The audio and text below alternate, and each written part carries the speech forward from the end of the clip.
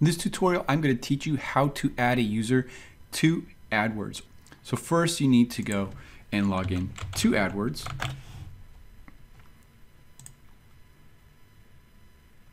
Sign in.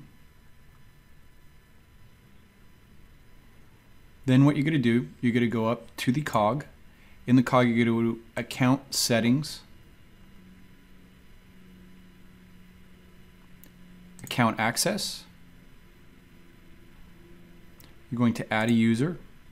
Now they also have to have created a Google account as well too that they can link to this. So if it's someone within your organization, you're going to have to make sure that they have a Google account that they can attach to this. I suggest that they set one up specifically for your company versus using their personal.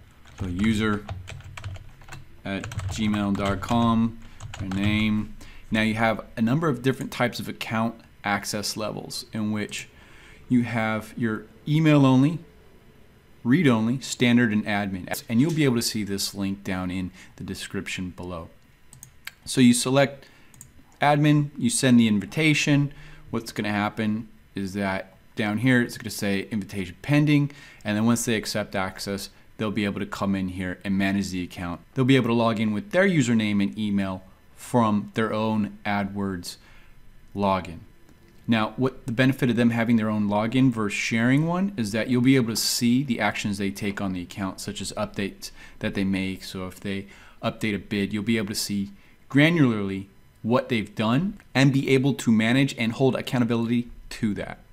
Make sure that if you have any questions, reach out to us at marketingbydata.com and subscribe to our channel.